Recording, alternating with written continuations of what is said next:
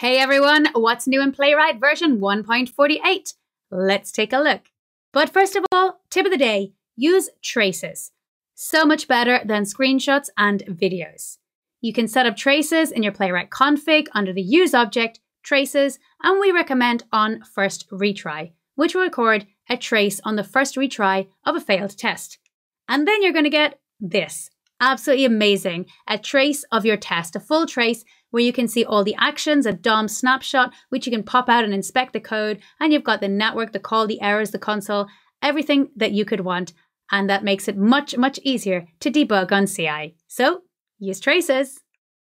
Okay, let's take a look at the agenda. Playwright 1.48, we have WebSockets, woohoo! We have UI mode network tab improvements and some miscellaneous. WebSocket routing to intercept, modify, and mock. So with WebSocket routing, we can now intercept, modify, mock WebSocket connections. And this basically is await page.root WebSocket and then WS on message. If the message is request, ws.send response. Let's take a look at a demo. So here we've got a demo. I've got UI mode open, and remember to open UI mode, npx playwright test --UI.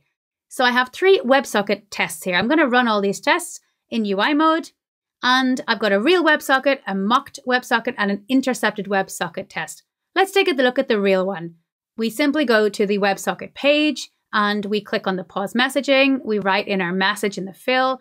We send the message, and then we expect the text to have hello chatbot.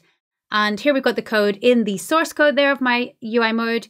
And I can see I'm going to the page, pause message, fill it, and then expect all that to there. And let's pop it out into a DOM snapshot so you can see it here, right? I've written in hello chatbot, and I've got that hello chatbot. Let's take a look at mocked one. So with the mocked one, we go to the website, right? We have await page root WebSocket. We send a welcome. And if the message equals hello chatbot, we send back, hi friend, and how can I help you today? So this is the code. These are the actions. And then we basically just expect the page.locator console div to have the text of all those messages that we basically mocked. And if we open up the DOM snapshot, we can see here, welcome, pause messages, hello chatbot, hi friend, how can I help you today? Okay, and remember with the mocked one, we're mocking. We're not actually calling the server. We're not calling the WebSocket. Okay, and then the intercepted WebSocket is a little bit different. So take a look at this one.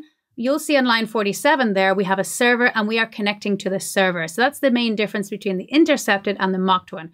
We're intercepting, we're connecting to the server, and we're then adding some extra messages. We're saying intercepted hello chatbot if the message was hello chatbot. So this is a way of intercepting, adding to the chatbot message. And let's have a look in the DOM snapshot. We've got connected, hello chatbot, intercepted, hello chatbot. Cool. And let's go back to the code and you'll see here, check out line 47, const server equals ws.connect to server. So that's the difference between intercepted and mocked. We're connected to the server, mocked, we're not connecting, and then we have the real one. So very cool. And that means you can very easily now test those chatbots or anything else that you're using sockets for. So let's take a look at UI mode, trace viewer, network tab updates. We can now filter network requests. You've got a filter network and you can all fetch HTML, JS, etc. You can copy as curl or fetch, that's in the request under the fetch. And the API duration is now shown as well in the network tab.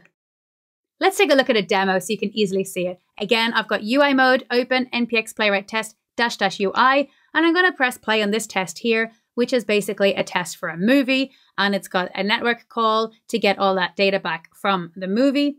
So let's go and take a look at our network tab and see these new improvements. Look at this filter. I can filter for a logo, for example. I'll filter for a list. So this makes it really easy to work with those network requests. I can open fetch, I can look at HTML, the JS, the CSS, the font, the image. Very, very cool, easy way to filter. Let's take a look at the fetch. We can now see the duration of the API requests. And if we click on one of the API requests, we can now go down to the very bottom of this and you can see copy as curl or copy as fetch. Now, if we just copy as that as fetch And for a second, let's just open the locator tab and just paste it in here, just so you can see what's going on. And there's my fetch call, and you can do with that whatever you want. So they are the improvements to the UI mode and Trace Viewer, the network tab. Miscellaneous, we got new copy buttons for annotations in the HTML report, and all root actions are now hidden in the report or Trace Viewer. And for any other of the miscellaneous, check out the release notes on GitHub.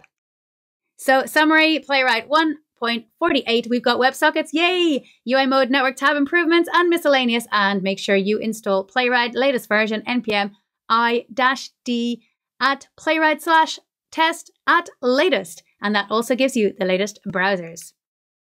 Thanks very much, everyone. Make sure you are reading our documentation, file all your issues into the GitHub repo, and of course, follow us, Discord, YouTube, and X.